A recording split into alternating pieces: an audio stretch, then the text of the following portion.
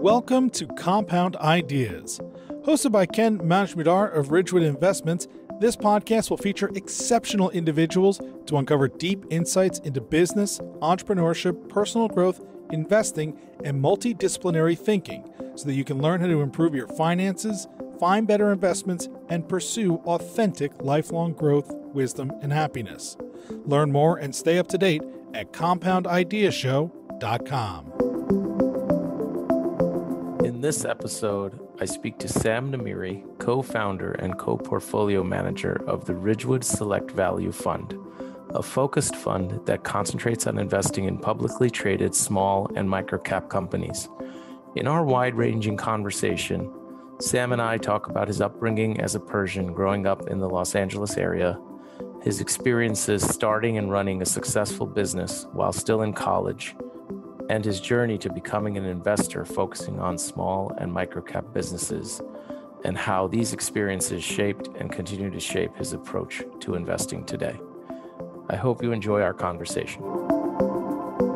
Thank you very much, Sam, for being here. Hey, Ken. Thanks for having me. So, Sam, let's just start out. I'd love to hear a little bit about your background, like how you grew up, where you grew up, just to set the stage. Sure. Let's go back all the way to early times. So I'm a son of immigrants. My parents came to the US from Iran in their early 20s. They were both, and went to US. My dad went to USC, and my mom also joined him there. From there, right after my parents graduated, they had me. I was born in LA, grew up in Santa Monica, went to public school throughout, and ended up going to UC Berkeley afterwards. And so that's kind of my background in terms of where I'm from. My dad is an architect / developer. So that's shaped me quite a bit as well, like learning from him. And he also manages and owns real estate in combination. So he kind of is vertically integrated, I like to say, when it comes to real estate. And my mom was an accountant / bookkeeper part-time, and raised both me and my sister growing up. So that's kind of my background. Yeah, great. Well, our show is about ideas and about sort of multidisciplinary thinking. And I personally believe that everybody's exceptional in some way if you could just sort of get the stories of their life arc out of them. And that's sort of a lot of what we're going to try to do, not only today, but with all of our guests. So I'd love to hear, just probe me a little bit more what you said. Obviously, Los Angeles is one of the great cities in the world. What was it like being an immigrant sort of growing up in Los Angeles? And I don't know if you mentioned this, but you're Persian, right? So I know that there was a whole lot of people that probably in and around the same time frame left Iran. I guess that was sort of late 70s, early 80s. What was it like both being in LA and Santa Monica in particular and growing up in that milieu, but also being in the Persian community growing up in LA? So a lot of Iranians left after the revolution or during it in 1979. So there was a huge migration just anywhere outside of Iran, especially if you were not Muslim, then you for sure were trying to get out. And so fortunately, my parents left a little earlier because, again, my dad got accepted to USC and he left then, and his brother had left earlier before that. So that's kind of how they were able to get out. I have stories from aunts and uncles, though, who had a much, much tougher time getting out. They had to cross borders by land and get flights from other cities. That's a whole interesting conversation on its own. In terms of LA is kind of dubbed as Irangelis, or Tehrangelis is the capital of Iran. So there definitely is a huge Persian community out here. I believe some estimates I looked at recently was around 1 million Iranians, or don't quote me on that, but a good amount. And so growing up, I'd say probably until 6th or 7th grade, it didn't really hit me as to like what I was in terms of culture and religion. Like I just considered myself American, and I spoke another language at home. But other than that, like there wasn't really many Iranian families or other students in my elementary school. If there was, we all blended in together with the rest of them. We didn't have funny accents. We all grew up speaking English. It was more just like the foods we ate at home were a little bit different. And then I'd say once I got into middle school, I don't know if it was natural or what it was, but a lot of the Persians and Iranians, I became very close friends with a group of other ones. And a big group of my close friends were Persian and Iranian. And so there was a big community outside of that I had of family friends that were pretty much all Persian. But I don't know how much it truly shaped me. There was a few incidences I had as a child that were racial based, like where people would call you funny names, or, I remember my dad would get into like arguments with people like at a tennis court one time where someone was rollerblading on a tennis court, and, he gave like a racial slur. He called my dad like a camel jockey or something of that sort. And so outside of that, and then kids always play games with each other, but I didn't really have too many issues. 9/11 in terms of any racial bias, like I didn't really feel like it affected me very much. I think I was still too young. I pretty much grew up, I feel like, an American. I don't think it really shaped me too much in terms of how I think or how I was treated. I think the biggest thing for me, my religion, I'd say probably shaped me to some degree. I'm Zoroastrian, which is an extremely rare religion. It's the oldest monotheistic religion that still exists. And there's 3 tenets there: good thoughts, good words, good deeds. And that's pretty much like what you're supposed to live by. And I think that's a great thing to live by. And I think that shaped me a lot in terms of just having good morals. I think that's very important. I'd say that probably shaped me more than anything. That's really interesting. Yeah, a lot of people don't know about Zoroastrianism. I happened to, when I was really young, take a sort of a survey of religion classes, I think, in high school, and that was the first time I ever heard of it. So that's really fascinating. How did Los Angeles shape you growing up in Los Angeles specifically then? And the other thing I'd love for you to just touch on that many of our listeners may not know, so I think the Persians overall, even though they're immigrants, became quite successful. So I'm curious if you have any observations on sort of how and why that happened. I think a lot of it is education is extremely important to Persians. And I think they have the most, like, per capita, I think highest PhD percentage in the US is Iranian Americans. And so I think that's one aspect of it. Like a lot of the founders of companies like eBay, Pierre Midyar, he's Persian. There's a lot of technical education that's very focused in the Iranian community. I think that's one of the main things. The other thing is, I think, entrepreneurial spirit. I think that's big with a lot of Persians. They don't want someone else kind of telling them what to do. They're controlling them.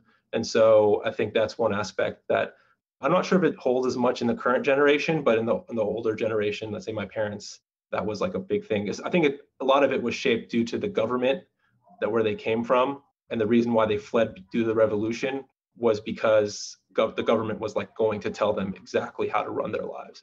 So I think that's a big aspect of it. In terms of Los Angeles shaping me, I'd say, I mean, it's a big city, so there's different parts of the city.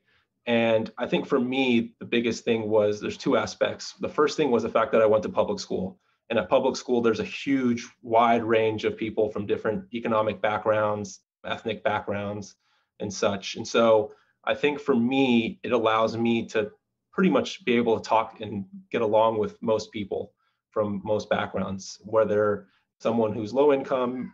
I can talk to a lot of different people. I played basketball a lot too. And with playing basketball, again, like you kind of share that similar language where you can kind of, again, like, and I was a big team leader. Like I was all about getting everyone together and making the most out of the team. And I think that shaped me quite a bit as well too, because again, I can just, especially when I get on the basketball court with other people, it allows me to talk to them in a way where we can all feel comfortable and we can kind of build a trust and rapport like pretty easily and quickly. I think that's probably the biggest thing that shaped me. And then also living in a big city like LA, you don't really do a lot of the things that kids do because they're bored a lot, like by getting in trouble and doing, things of that sort. I think that somewhat shaped me as well too. Because when I went to college, there were kids who came from small towns and they were just constantly doing things that were just like at the borderline of getting in trouble. And I never really had that urge to really do that. So I think I was just too busy. There's too many things going on. There's always something to do, somewhere to go, that I never really fell victim to that. So. And then fast forward, I guess, to college. What was the college experience like? I think you mentioned you went to Berkeley, which is obviously a great school. And what were the highlights in terms of how that shaped your experience and your next stage of your life that we're going to get to? On the education side, I'd say I never really needed to study much prior to college. It was quite a shock when I went to my first class, like multivariable calculus class, for instance, at Berkeley, more physics. And everyone studied very, very hard for every single test. In high school, that wasn't the case. So it really forced me to like really, truly hunker down and really need to study and truly master something, because everyone's going to get over 90% on every single test on most of the tests there. but really everything was on a curve. So the way to get an A was, how do you get that one of those one or two questions right that everyone else gets wrong? And you really had to know everything down to a T. And so that was the first time I really had to do that. I didn't need to do that prior to that. So that shaped me quite a bit. And also, I'd say the other thing that shaped me was really at Berkeley, I think it's different at private schools, is they really throw you out there and you're out there fending on your own. A lot of people fail. I think 10% of the freshman incoming class don't get past their first year. And so a lot of private schools, they kind of hold your hands as you're going through if you're struggling. And at Berkeley, they don't. So that was also like it helped shape me a lot in terms of having to figure things out on my own and get through things on my own. And also, I say on my own, but I figured out how to get support as well too. I started to go to tutoring. I started going office hours and talk to professors. These are things I probably never thought I would do going in. And so I think that shaped me quite a bit in terms of education. And then socially, just going to a big school like that, again, I come from one city, one small section of the world, and it just opened the door up to people from Chicago, people from Northern California. Wow, what a big difference between SoCal and NorCal. When you just don't realize it while you're living in this bubble called in Southern California. And so that shaped me quite a bit as well too, like living in the dorms. And also I was in a fraternity as well. Again, all walks of life, different races, backgrounds, areas of the country where they're from. That was quite an experience. What's the difference between Southern and Northern California, since you mentioned it? I mean, Southern California is a lot more about looks, a lot more aware in terms of that. I'd say like a little more Hollywood. There's some language differences. I remember a lot of Northern California people say like hella or hecka a lot. That was one big difference I found. And wow, you're trying to go back 20 years. Those were probably the two bigger things that I realized, like style of music, like even when it comes to like, I'm a big rap and hip hop guy, and the local music that comes out of each area is very different in style as well too. Nice. So you're graduating now. What did you major in? I majored in industrial engineering and operations research. So the story behind that was that I went in undecided and I was trying to figure out what to do. And I've always been fascinated by business. And I took intro to business, and it just, to be honest, it seemed too easy. It seemed like kind of like a waste, like this is kind of common sense stuff. And I had some friends who were engineers, and they were studying, one was studying bioengineering, another one mechanical engineering. They're like, you should look at engineering. It's a great major. And they're actually, both their families came from the Los Alamos National Lab. So they were very into the hard sciences. I was looking through the pamphlet they had on engineering, and I was going through the different ones, and industrial engineering and operations research was one of the majors. And it said, oh, a lot of Fortune 500 top executives study operations research or have a degree in operations research. My dream as a kid, after I realized I wasn't going to be the Lakers team doctor, was to, one day ideally be CEO of a big company. And so when I read that in the pamphlet, I was like, oh, this is perfect fit for me. So I decided to do that, and it was a great experience. It really added a technical element to business and operations that I thought was missing from the traditional business major. I went to engineering school too, and IEOR was quite a popular major there as well. So what did you decide? What were you looking at doing after graduating? What did you think you wanted to do? I actually started a business in the summer after my junior year, going to my senior year. I wasn't really going through the traditional job route, looking at job hunting. I did a little bit of that, but not much. My heart wasn't really in it. And I was really focused on growing this business, which, fortunately for me, ended up really taking off as soon as I graduated. I actually had another job at an engineering firm that I had started right after graduating. And there they kind of created a new role for me. It was kind of like a liaison between the engineer, because it was mostly electrical and mechanical engineers.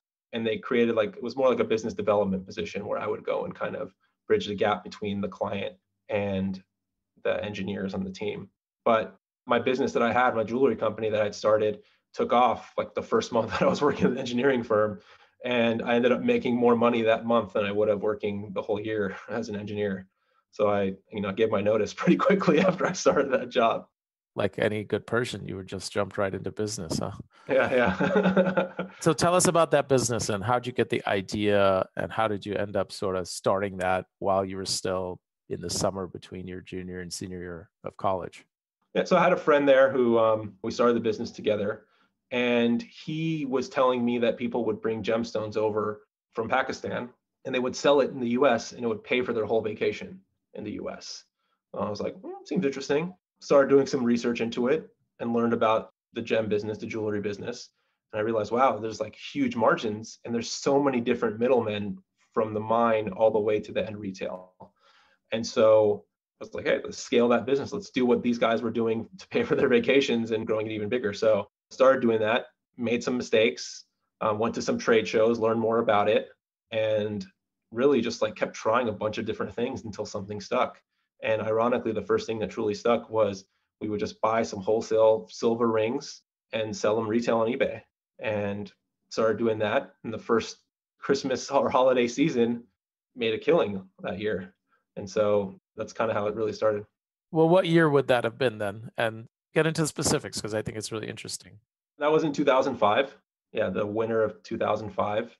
I graduated in May and I was doing the business. And then it was around like September, October. And I was like, okay, you know what? This isn't enough for a living at the time. And I need to get a job. So that's when I ended up starting working at that engineering firm.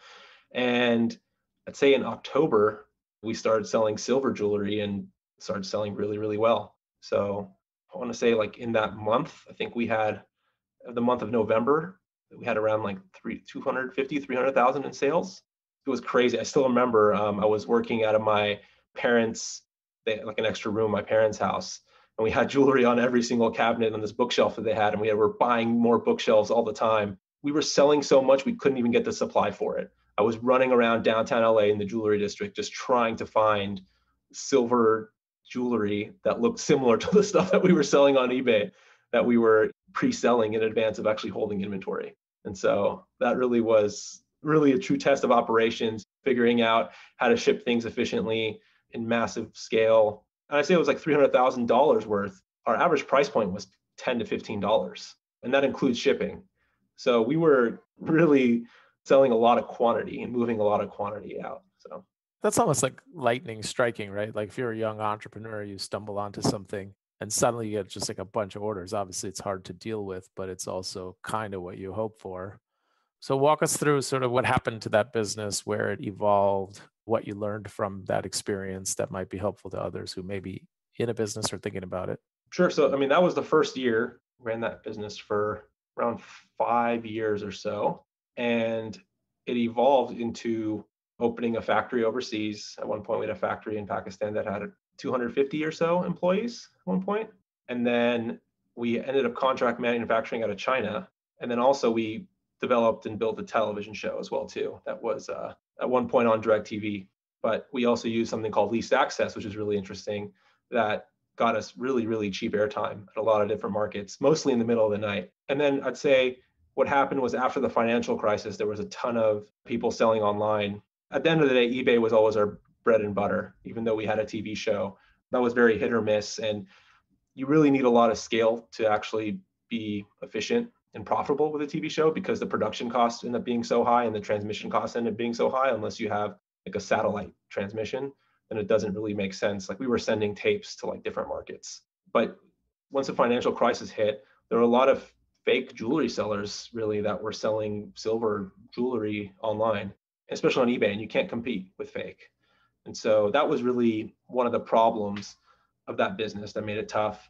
And then also I got into business school. And when I went to business school, I realized I never really loved jewelry. It wasn't a passion of mine. I wasn't really out there like trying to figure out, oh, what do people want? Like what's exciting for people? I was more like data mining and figuring out like trying something out, something sold, great, let's go sell more of it. Oh, we can raise the price, let's raise the price. Oh, we can't sell this anymore, let's stop selling it. That was kind of what, I mean, I'm colorblind. So when it comes to jewelry, like I don't know what stones are what color they are. So again, just not a passion of mine. And then when I went to business school, I realized Columbia had a value investing program and I learned more about value investing. And I was like, wow, this just really, if I could do this for a living, I would love to do this for the rest of my life. And so that's kind of what happened. Ended up, going to business school and going that route. So did you go to business school while the business was still around, or the business ended and then you decided, let me apply and go to business school? The business was still around and I applied and I got in. And then after I got in, I was like, okay, it's time to either wind down the business or sell it. Couldn't really sell it because it was way too driven by constantly like finding good deals. That was really the biggest value add that we had. And yeah, I think that's kind of it. And I'd say one thing I really learned from that business is that when you run a business, in a way, the jewelry business is a very bad business to invest in, for instance. It's very fragmented, it's very competitive, no barriers to entry, just very, very difficult. Like it's really a race to the bottom to some degree, unless you have a brand. And a brand is very, very difficult and expensive to build. We never had a brand. So I think I really learned that it's really difficult to run a bad business, no matter how good you are. And there's things out of your control. Like everything, there's things out of your control. But like now when I look at businesses, when I see characteristics of other businesses that have that same characteristics of the jewelry business that I had, I kind of tend to shy away from it. I'd say the biggest thing I learned was that don't be involved in a bad business if you don't need to be.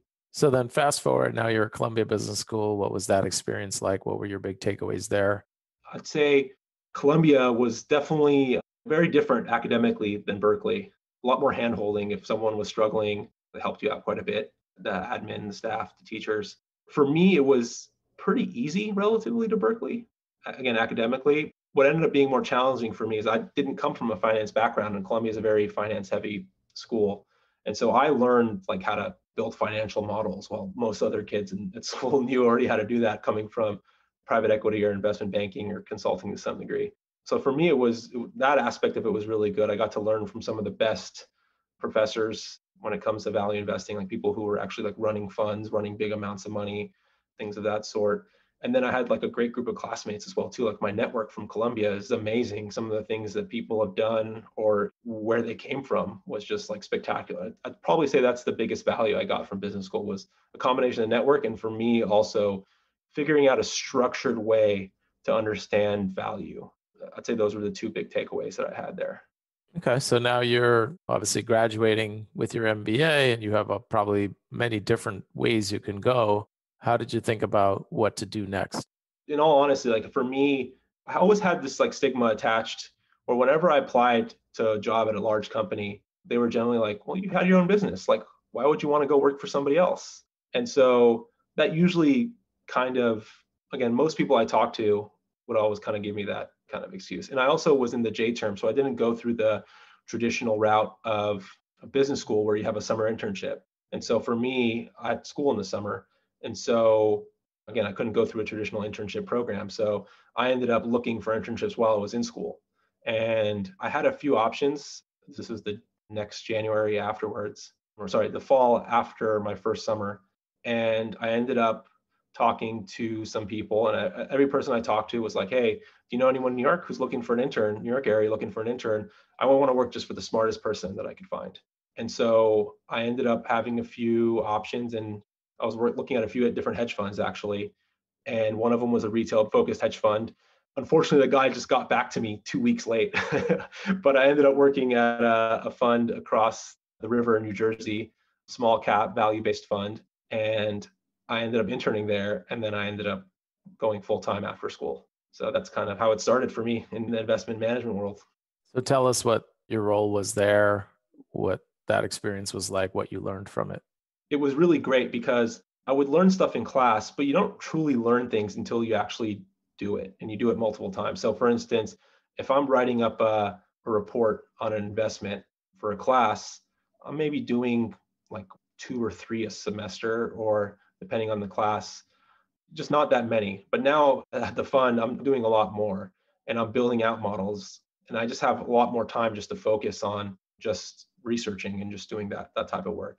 It really made me a lot better at being able to do it more quickly because of the practice and the iteration. So in combination, like at business school, a lot of the times, like a lot of these other students knew how to do all these things and I didn't. So I was learning how to do it while they were just like whipping out all these projects and papers. And it really comes down to like an investment banking training program. Like they went through that the first like year or 2 years in investment banking. These guys were learning how to use Excel without a mouse and a keyboard, just using the keyboard and all the shortcuts. And so you just see them going super fast at it. And I kind of started to get that a little bit while I was in business school. I would say I kind of lost it to some degree. Like I don't necessarily do it as quickly or need to do it as quickly as I used to. With experience, you start learning. You don't need to like make sure your model fully links everything together. You can start putting estimates in certain parts of it. But yeah, I mean, I'd say that first year working at the hedge fund, I learned so much. And then once I got past that learning curve, you don't learn as much after that going forward. But yeah, I really like learned from just being in the office, chatting with, there was two other members of the team, chatting with them all the time. We'd be on a lot of conference calls together. So just like learning from questions that were asked. What are good questions? What questions do I not like? I'd say the one thing I really learned was how to get people to feel comfortable on a phone call, before even seeing them in person, because really that opens people up a lot more. So when you ask questions, they end up being more truthful and more honest. So that was one thing that I thought was on the soft skills was very, very valuable for me to learn that. So just for the benefit of our listeners, tell us what that technique is. So really just trying to find some sort of common ground, whether it's someone an industry company kids, whatever it is, like just have someone talk about themselves. And when they talk about themselves, most people like to talk about themselves.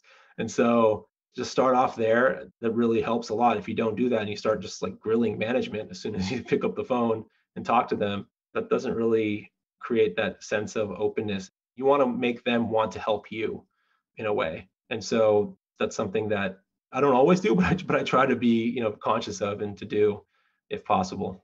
So, and by the way, you've always focused, you did there, and then you still do today, focus on sort of smaller companies. So talk about why that happened. Was it just an accident because you ended up at a fund that focused there, or is there more to it than that? I really started investing and getting the stocks during the dot-com bubble. This was like during dial-up internet days. And there, me and my friend Chris Lahiji would always just like be interested in these stocks. We'd always go to Yahoo Finance during school, at lunch breaks, recess.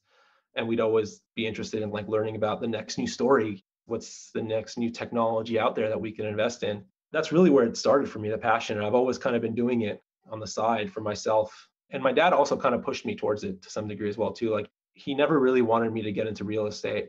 He didn't like certain aspects of it, like the lack of liquidity. And he didn't really ever see too much value in it, to be honest. He always thought that the cash flow, the risk reward, like wasn't usually that great on pricing when it came to certain deals that he was being offered.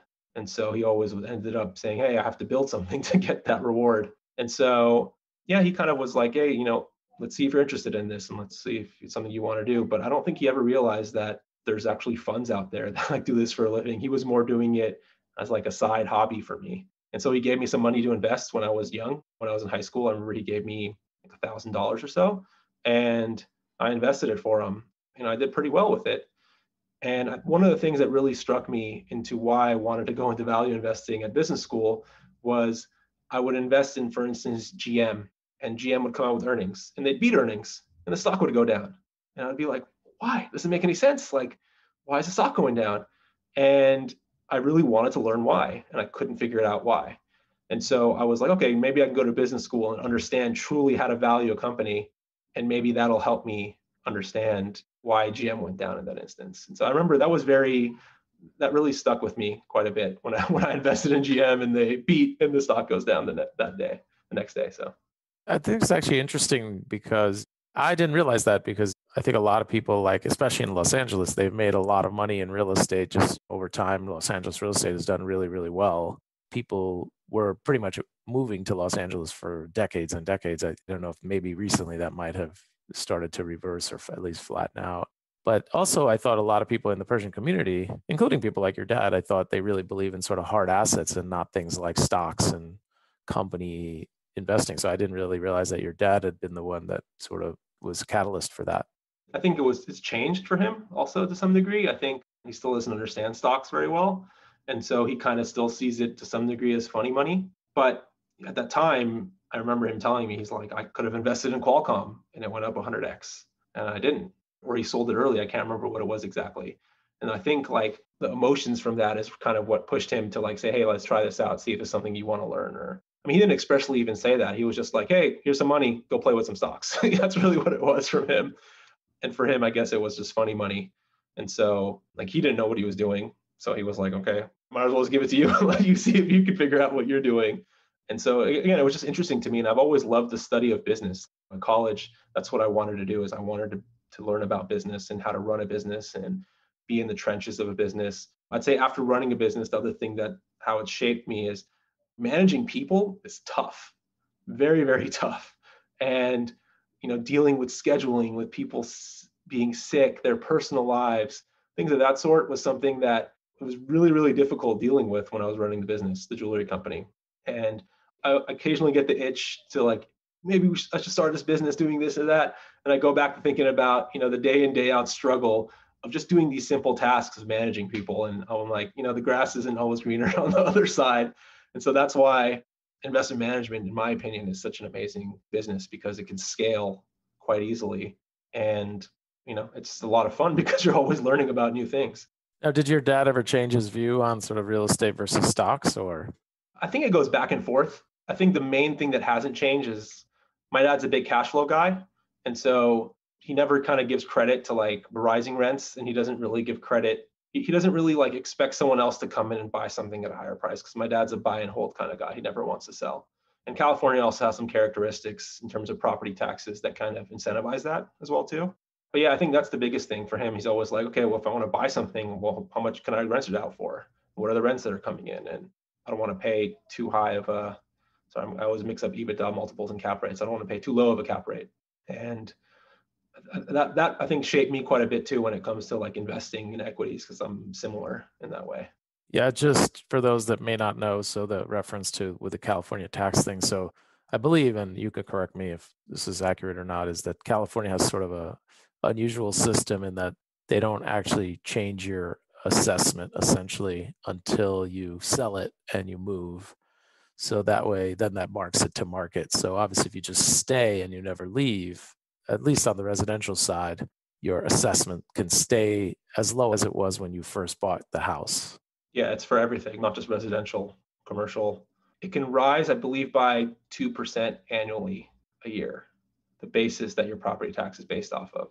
Like, for instance, my parents bought their house in 1987, and they bought it for $300,000. And so I think the property tax value from then is like, maybe they're paying like as if it's worth like $500,000.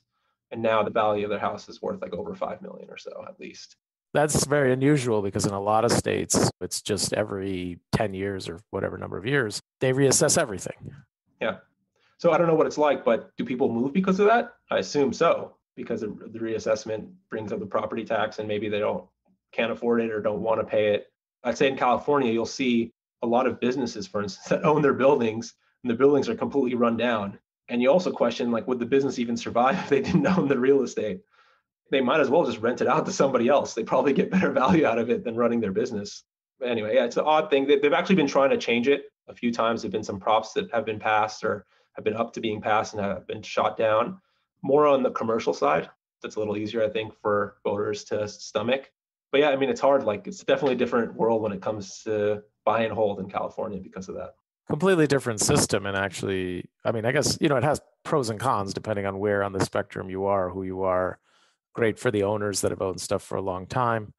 But on the flip side, I do believe that in some aspects, it makes it hard to finance education in California, at least in some districts and things, because of the tax revenue that comes in. But switching gears, now you're at this hedge fund. Obviously, you're working with a smaller team, and you were there from what year to what year? And then sort of let's bring it to the next thing after that.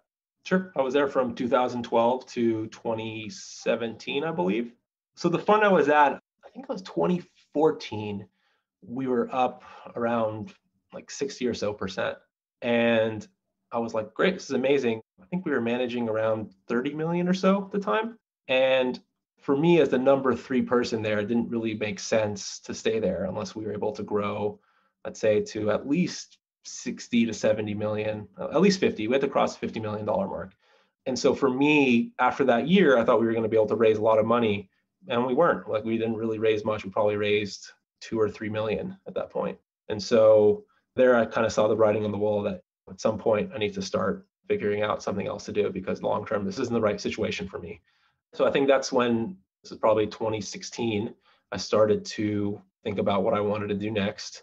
And I was interviewing at a few different funds. It was never a good investment fit. And that was more because I never truly felt like I was actually able to get an edge or to provide like real value. I kind of felt that with a lot of different strategies that they were doing, you might as well just invest in an ETF or in some index fund or some mutual fund and kind of get value. You get most of the value that way. And it was just really hard to beat the market. But I could see that it was much, much easier in small and microcap land. And so that's why my passion is there, because I was like, hey, this is where I can really add a lot of value. And so I ended up partnering with you. I was going to go on my own route and launch a fund myself. And then we met, and I think we both kind of connected that we both see a ton of value in the space and by investing in the space, and that we've both been good at it, doing it ourselves. And for me at the fund I was at. And so it made sense to kind of partner with you and do it together. For those who aren't spending all their time like you are in this small and micro cap, you mentioned it sort of, hey, you had potential to talk to an interview with big firms and they're probably focusing on larger companies. And you didn't feel that you or they might really have had an edge, but you do feel that there is sort of, it's better or easier in small and micro. So talk about that. Why is that? And where does that opportunity come from? I think really the opportunity comes from, it's not as well followed in the space. Like you'll see things where like a news will come out about another company, for instance, it's a huge customer of a microcap company. And you would expect that that would move the stock quite a bit, for instance, but it doesn't. And you have to wait until the quarter comes out to reflect the results to show that the company, is doing really well because their customer made a big order from them. So like that's an example. Another one is most people who invest in microcaps, most investors, they're more like gambling with their money, I'd say. And so I think emotions and a lot of the behavioral biases that happen in large caps, they happen to a lot more extremes in small and micro caps. So if a microcap company has a bad quarter, it usually drops a lot more than a large cap company if they have a bad quarter. And it just goes to a more extreme, which again, I think creates a lot more opportunity where if you actually see the value in the company and you're more longer term focused, you can kind of get past that. So there's a lot of other things, like a lot of these large cap companies, there's like 15 or 20 firms that do like intense research on them. Small micro caps, you'll be lucky to find like 2 or 3, depending on how big it is or how much M&A the company does. So that's another example. And yeah, I mean, I think just even the firms that do the research, they don't have the resources. They don't spend the resources to go visit companies in person to see their actual facilities or to meet people below upper management. I have friends who are analysts at these small cap banks, and they just don't do it. They're like, we don't have the research budget. I'd love to, but we're not a revenue driver of our firm. And so, yeah, I mean, that's really what it comes down to, is that there's not much money to be made in terms of total dollars in small and micro cap, whether you're a service provider, even as a fund. If you want to be the best business you can be, it doesn't make sense to run a small and micro cap fund. You want to be able to manage 10, 20, $30 billion and make fees off of that. And so as a small microcap fund, only managing maximum few $100 million, let's say, you've kind of put a cap on your limit.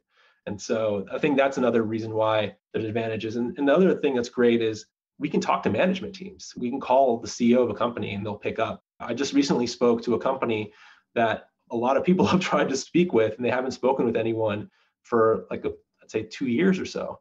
And I was able to talk to them. Why? Because I'm part of Ridgewood Investments and we manage a few $100 million. And so that allows me to talk to these companies that most other people aren't able to talk to.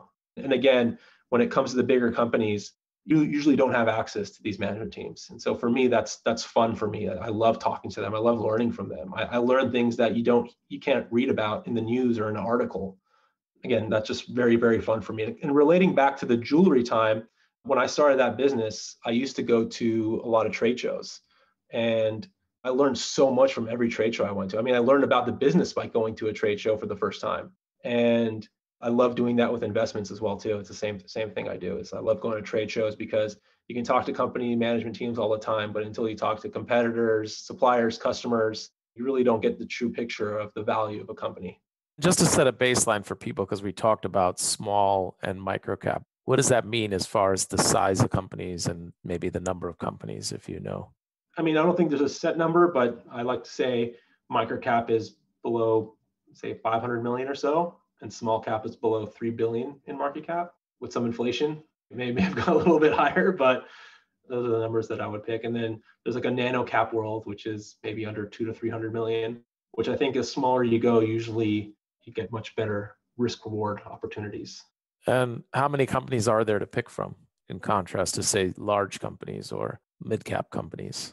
It's probably increased quite a bit because in 2020, I think more companies went public like in 1 year versus the last like 10 years combined or something of that sort. But I think the last thing I saw was that in North America, at least, there's around 12,000 publicly listed companies. So I'd say that's probably gone up to like maybe hitting 14, 15,000 or so. That number was from like 2017 that I gave you, the 12,000. Yeah, that might not be that high, but I think what you're referring to is also there's a lot of SPACs that are coming out, and then they're trying to find private companies and sort of take them public indirectly that way. Yeah, I mean, there's SPACs, a lot of companies are IPOing. Depends on the sector, but there's just some froth in certain sectors. So that companies really want to get that valuation. If you're a private company, if you're a venture-backed company, you're going public right now if you can. So you referred to it, we met, and obviously you wanted to start a microcap fund. So why was that? And tell us about the fund, and tell us about what your approach to that is now that you're running your own fund. Yeah, so I wanted to start it because for me personally, I would do the same thing if I didn't need to work. So it's just a passion of mine. Like, I just see the value there. I know it works. I'm very confident that it works. And it's just a lot of fun for me to do. That in combination of just kind of not seeing anything else out there that seemed like a good fit. So if there's not a good fit for something, you might as well just start something yourself. Well, what makes, there are funds out there. So what makes your fund, Ridgewood Select Value Fund, what makes it different than all the other funds? And what type of investors would find that fund is the right type of fund for them? So I think what makes us different is the fact that we know we're investing in businesses, and we're investing in shares of businesses and a real business. We're not just investing in some, stock ticker and price on a screen in some chart. And so I think what makes us different is the level of due diligence that we do. We want to make sure that every company exists. There's a lot of actually fraudulent companies in the microcap space, especially. And then we want to make sure that we're right in terms of our future outlook and outcome. And so we do this by just doing a lot of legwork and groundwork and getting out there. Like during normal times, we're both traveling a decent amount, you in particular, and you learn a lot by that. You can learn only so much by sitting behind a screen and learning and reading things. You learn a lot by talking to people, by talking to different people in different industries and understanding what's truly going on in the real world. So one of the books I read during business school that was really influential on me is Howard Marks' The Most Important Thing. And he has a section in there that I found very fascinating. And he talks about how, like, news articles, when you read them, you really start thinking, especially if you've ever been involved in something that's been covered by the news, you kind of end up going, that's kind of true, but they're like missing a lot of aspects to it that are quite important, or like quite like slant the story in one way versus another. And so for me, when it comes to investing world, like, you can read filings, you can watch presentations, you can go even talk to management, but you really get the true story when you're out and talking to customers and all the other parties involved. And so I think that's really like the value that we provide to our fund's investors, is that we do this work for them that helps skew the risk on investments, and to understand truly, hey, like, is the outcome we project, is it more likely to happen, or is it less likely to happen? Or how can we get it to become more likely to happen? Or how can we realize that it's more likely to happen? We can't really be active and sell stuff for companies, but yeah, I think that's part of the value that we provide. I think the other thing that we initially talked about when we first joined together was, how do we charge fees, right? I think one of the big differences is most hedge funds charge a 2% management fee, and we don't do that. We think that just because someone has charged 2% for a long time doesn't make it right necessarily, right? So we don't charge 2%, we charge 1%, and we have a founders class that we don't charge anything to. That's going to be closed up soon. I think that helps make us different as well too. And then also, we're both big investors in the fund. Both of our families have investments in the fund, so we're aligned really, really strongly with our investors. We obviously want to also share information that's sort of generally applicable. So say there was an aspiring investor or microcap investor out there, what kind of tips or resources would you point them to that could help them be more successful, even if they wanted to do it themselves? It's a little tough because a lot of the resources I got were from going to business school. And then also after I joined the fund, you kind of start paying for things that become just a lot more convenient. There's just so much to investing in. It's tough. Like, so there's certain books that I can recommend to read. When it comes to data, like, just go to the SEC website. You can get filings from there. That's a great thing to read. There's a lot of YouTube videos. So there's a few things that I think are important for investing, especially in the microcap world. It's important to understand accounting. When you read the filings and you read the financial statements, There's so many things in there that could cause a great business to still not have good value. There's a few like community, I can't remember what it was, but I learned so much about accounting from a community college professor that posted YouTube videos. And that was really, really helpful in understanding things like if a company like an engineering firm, for instance, they have huge projects that are a few years old, they do something called project accounting. There's a lot of estimates in project accounting. One of the things that I ask management teams when I dig deep into a company is how do you make these estimates? How do you adjust the estimates? How often do you do so?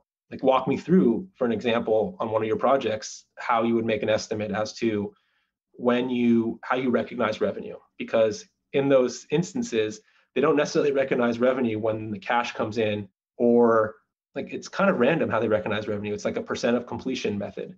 And so they decide, okay, well, how much more complete does this project become during this quarter or during this year? And it's all based off of those estimates. It's not based at all as to how much they bill or based off of how much cash they receive. So there's certain things like that that are, I think, quite important to understand. And especially in the microcap space, because that's where you can uncover a lot of aggressive management teams or frauds. But even more simple than that, I would read transcripts from companies. I think that's a great source. You can go to ldmicro.com is a great resource to be able to get a lot of this information like the SEC filings and other basic stats on a lot of companies, a lot of microcap companies out there. But what's interesting about microcap is that there's so many different ways to invest in it. Like you can be a story person where it's about the story of the stock. You can be a valuation person where you're just trying to find cheap valuations of companies. And I think ideally you end up being a mixture of both, or both matter. And so, yeah, I think those resources are good ways to start and to start looking at things. I mean, I could recommend some books maybe that are helpful, that would be good to kind of help shape investment frameworks. Really, it just comes down to those like basic things.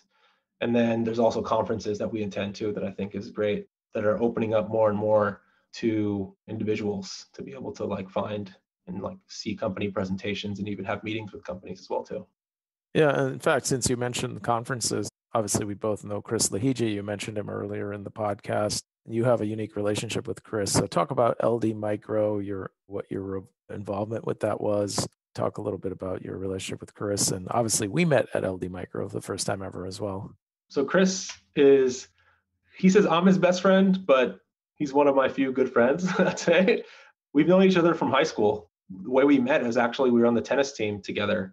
And we both came in as freshmen, and we were both kind of like the 1-2 new freshman kids that were like battling to see who's going to be the best freshman incoming student. And I remember playing against them, and shamefully he actually whooped me up that day.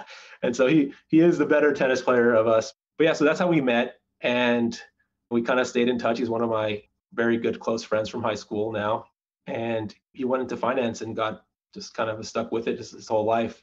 He ended up starting LD Micro, I don't know, maybe 10 years ago or so. I can't remember actually how long it's been. And so he started having these conferences. I think the conference was 10 years old. And I helped him with the first one a little bit, not too much. And, a few of the years, especially just prior to business school, I think the first like 2 years or so, I helped him quite a bit in terms of getting it started and kind of getting it from one level to the next. Again, I didn't spend too much time, maybe like a week of my life, like each year, helping him out with organizing and getting the conference more on the operation side set up well. And then, yeah, it's kind of grown from there. Like he helped me get my internship at the fund I was at. He had the relationship there. Yeah, I mean, I think that's really the big thing. And so now I sit at the table at a lot of investor meetings at his conferences, and I give him like feedback, as a true loyal person who has his best intentions at heart. And I try to be as straight as possible with him and tell him what I like and what I dislike about the conference. And he recently just sold his conference business as well too. And so now he's a board member at a public company. But yeah, I mean, my relationship is like very close with him. I probably see him like once a month or once every 2 months in person. We have dinner or spend a day together. One thing we do usually every year, more recently, is we go to CES in Las Vegas, that trade show together. We'll fly in, hang out that day and go around and go through the whole convention, walk a lot, see a lot of people, have a lot of meetings, and then come back that evening. I don't have that relationship with many people. And so he's one of them. He's at the end of the day, he's one of the nicest, like most generous people I've ever met in my life. And those are the type of people I love to have as good friends. And so he's definitely one of them. That's great. And for your fund, what type of investors are you looking for as far as whatever the criteria would be a good fit for the fund?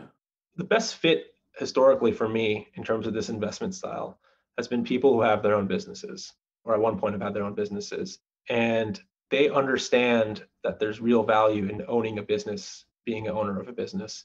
And they also understand that you can't judge the value of a business over a quarter or even a year. It's over longer periods of times that you can really extract value out of businesses, and you can really grow a lot of value and wealth out of it as well too. So it's a passive way to grow your wealth.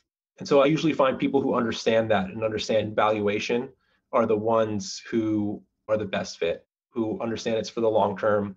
At times where things are bad in the microcap space, the whole sector is probably usually worse. I'd say during the COVID times, the performance of the fund didn't do as well and was a lot more volatile and down a lot more than the rest of the markets. But that's because the baby gets thrown out with the bathwater. And so our investors, the best investors, understand that, and they're not panicking during those times, and understand that most of our investments aren't solid businesses that'll make it through to the other side and it'll end up being better on the other side. I think it's more the best investors are the people who have money saved up and they're able to withstand that type of short-term volatility in their temporary net worth. And if somebody is a long-term oriented investor and they do have enough money, what percentage would you say would be appropriate to put into something like a microcap type of a fund? I think you're asking the wrong person. I think for me personally, because this is something I'm very confident in, I would probably say a higher percentage than what they actually in reality should have. Personally, for me, I'm very, very overweight in the small and microcap fund in terms of my own personal investments. But I don't know, you probably have a better sense. I don't know, maybe, I think it depends on the level of wealth, I think matters, because then there's two things. I think I don't like to look at it as a percentage. I'd say I'd look at it more as like someone's behavior or mentality or risk aversion, or I wouldn't say risk aversion, but more volatility aversion. Not many people could stomach the volatility that Bitcoin has been doing recently. And there's other people, which I assume like yourself, who doesn't really even look at it every day, who owns some Bitcoin. And so I think someone who can stomach the volatility, I think, is someone who can put a higher percentage of their net worth, let's say, in microcap. But I don't know, maybe like 15, 20% or so. With the idea that obviously the reason to stomach the volatility, if you can, is that presumably over time you get rewarded for it. Yeah. But I mean, there definitely is some stuff that has volatility that over time ends up worth nothing. An interesting thing, like a lot of like theoretical finance sees volatility as risk. I kind of look at it a little differently. I look at price as risk. If something has gone up in value and the fundamentals haven't changed, to me, that becomes more risky. And so if something's gone down in value and there's like certain assets behind it, to me, that's not that risky. So even if it just goes down really quickly, or if it goes down over a slow period of time, that doesn't matter to me. Like the assets are the assets. Yeah, I think what you meant is if the price goes down, then the value is not going to go down as much. So therefore it got less risky. Yeah, yeah. And yeah, I think a lot like that as well. So that's great. Thank you for the information on that. And obviously, if somebody wants to get in touch with you or wants some of your recommendations on books or things, how would they contact you? What's the best way? Yeah, they can email me at sam@ridgewoodinvestments.com. You could follow me on Twitter. Namiri is my handle. And yeah, I think that's probably the two best ways to get a hold of me.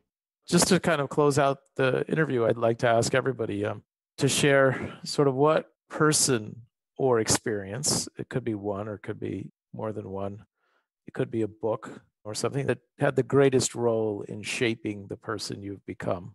My wife would probably be upset, and she is upset that I read this book, but there's a book called The Game, and it's about pickup artists and how to pick up on girls. And that book, I read it when I had the jewelry company, and that really influenced me. And not at all because, I was actually in a serious relationship with my now wife at the time, but it was more that it really taught me that humans are wired a certain way, and that you can take advantage of it if you need to be, or you can play a certain game, which is why it's called The Game, where you can put the odds in your favor. When I read that book really changed my mind in terms of understanding that humans are wired in a way, and it's really never going to change. So I think that's shaped me quite a bit in a combination of the jewelry company, also like myself, like understanding, hey, I have these certain biases myself, and sometimes you catch them and sometimes you don't. And then figuring out processes that make you be able to function better to avoid those biases. But that, again, just that book itself And then I had friends, we would just kind of play games and see like, hey, like this certain things work, do certain things not work. Same thing that happened with the jewelry company. It was like you put out you start marketing a certain way. Does it work? Does it not work?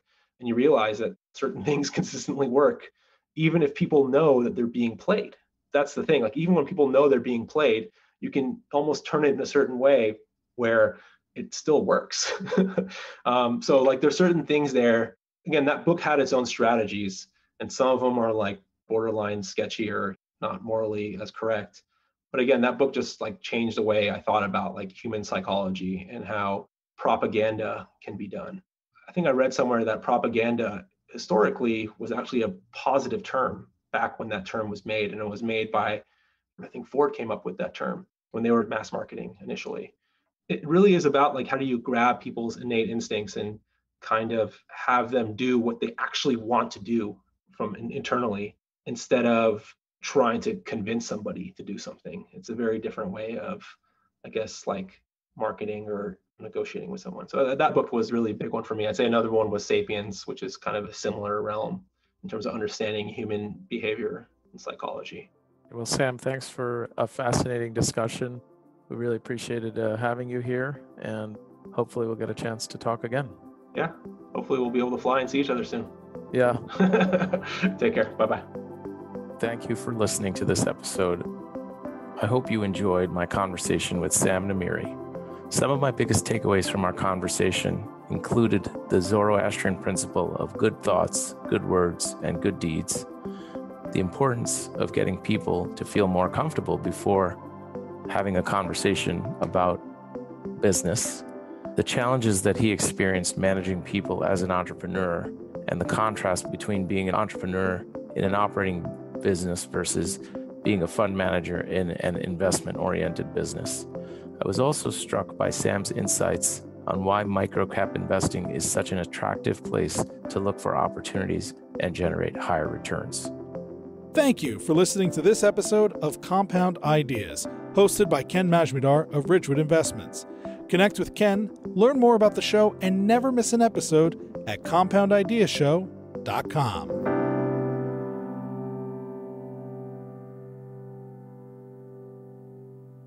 Ken Majmudar is the founder of Ridgewood Investments and several other affiliated companies. All opinions expressed by Ken and podcast guests are solely their own opinions and do not reflect the opinion of Ridgewood Investments or any of its affiliates. This podcast is for informational purposes only and should not be relied upon as basis for investment decisions.